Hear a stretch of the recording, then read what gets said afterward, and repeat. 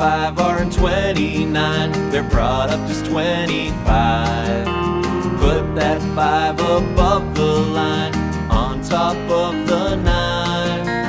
Then draw a subtraction sign and write the 25. The difference is 4 and there's one step more. Bring the 8 down next to the 4.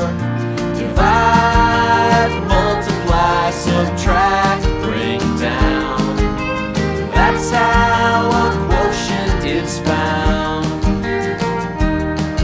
Divide 48 by groups of 5. You will find that there are 9. Put that 9 above the line and multiply 9 by 5. Then draw a subtraction sign and write the 45. The remainder is 3, so write R3. That's how easy division can be.